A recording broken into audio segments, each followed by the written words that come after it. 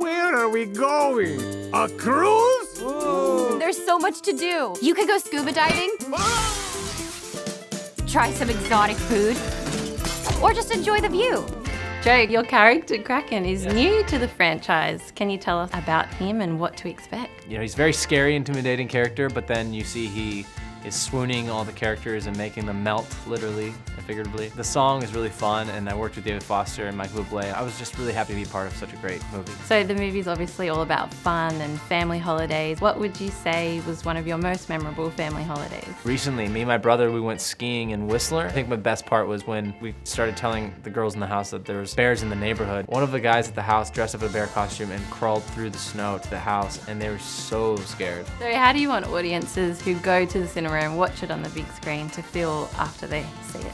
I feel like hopefully they should be hurting from laughing so much, because these movies are always hilarious, and I think parents will really like it too.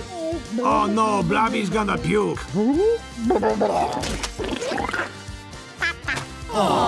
So when you go to the movies, what would you say is your favorite treat to order from the candy bar? I typically like a medium-sized popcorn, and then I like to get peanut M&Ms and drizzle them on top. Perfect. So we're gonna play some rapid fire questions. Action or comedy? Action. Singing or dancing? I'll go with dancing because I want to learn how to dance better. In the movie, Team Drac or Captain Erica? I will go with Team Drac. Cruise ship or plane? I will go with cruise ship because every time I fly I get nervous. A night in or go out? Definitely go out.